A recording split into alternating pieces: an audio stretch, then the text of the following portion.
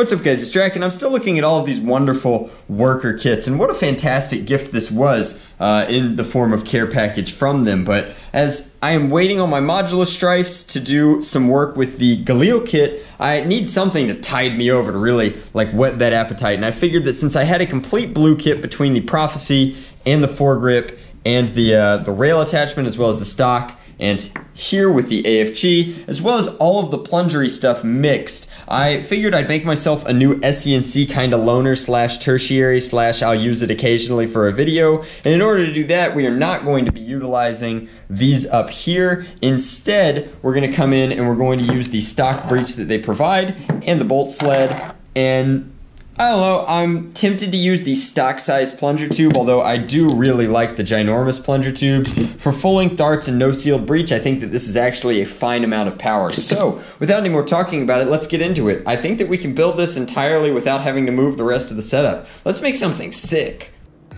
Alrighty guys, so I'm going to do a light narration over what's happening right now in time-lapse mode. This is not super duper complicated because the Prophecy kit is really just a Retaliator shell. It's a much nicer, sleeker, more ergonomic Retaliator shell with like a better mag release, but what we're doing right here is taking their kind of spring kit and their grease that they included, which is actually very nice grease, even if it is a little stiff at first. Once you heat it up, it starts working really nicely. We're creating a plunger unit using their stock sort of breech system there that will work with the regular dart tooth. And again, so many of these parts inside this blaster are like a direct ripoff of the Hasbro variant that it's staggering. But now we're tweaking with that and attaching it to the trans blue bolt sled, which means that the entirety of the internals here are going to be the same color as the shell. Like, that's something that's really difficult to appreciate until it's all together and super consistent, but that is really, really neat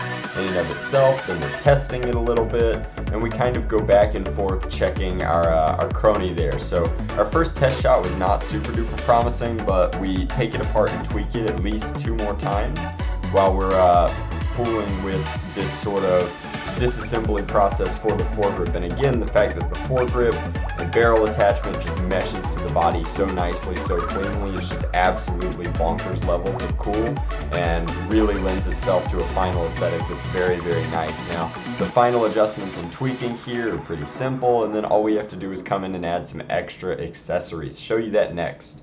Alrighty guys, so a few finishing touches, and this is it. It is done. So this is my blue Prophecy. It's BlueDabaDee, and it is ready to rock and roll. I couldn't resist making the joke, guys.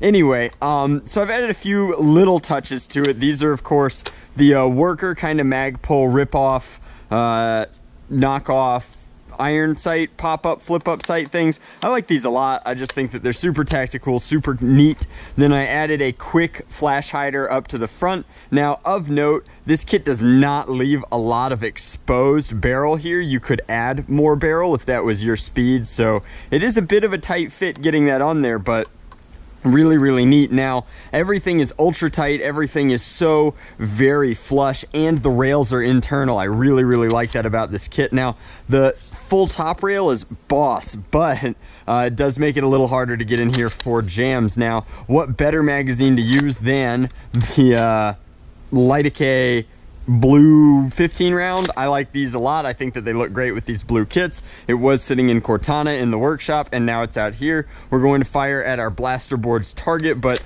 very happy with this. I was getting FPS around like 100 to 110 with this stock sort of simulated breech, but can't even express how neat it is that this has a transparent blue barrel in here that matches everything else. Like the bolt sled, the plunger, every bit of this thing is bespoke and ready to rock and roll. So I think that it's really, really cool how consistent it is. The barrel is this kind of like off red with the orange inside it, and it's just very, very neat. So let me see if I can't dial it in. At least we're hitting the blaster board's target each time, but this is going to become one of my regular SCNC rotation blasters, even though I can't seem to hit the target, and it's going to take me a little bit of time to really acclimate to this blaster. Unfortunately, the stock looks like it's collapsible, and it is not, but I have nothing but good things to say about this kit. The only downside, There we go, finally. Jeez. The only downside is how expensive the kit can be, but the fact that it nests over its breech comfortably and reloads quickly, either in the closed breech position or the open one, is very nice. Now, wow, that's a decent amount of power there. Sometimes you just get lucky and it hits right, but a very, very cool kit. Everything about this is sleek, it matches, it's nice. Now, again, downsides are that it is expensive, but other than that, it's an almost toolless installation. You need a Phillips head screwdriver, and that's about it. Little itty bitty complaints are that the screws, the silver ones that ship, are very, very soft. So, gone. Wow. Insane performance out of this thing. Really great looking kit. Love that it's completely blue transparent.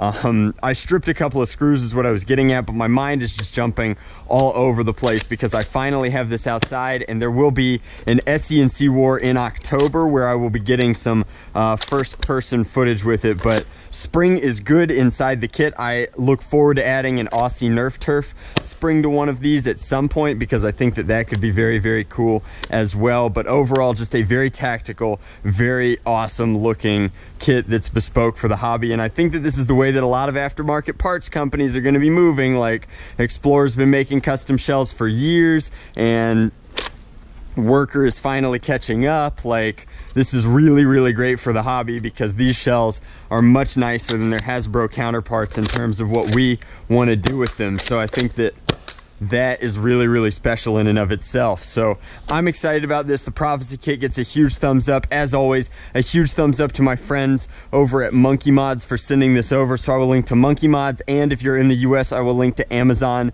for where you can buy all of the parts that I utilized to make this kit. Nothing in this kit came out of my workshop with the exception of this specific flash hider and the imbus sights here. So really, really cool stuff.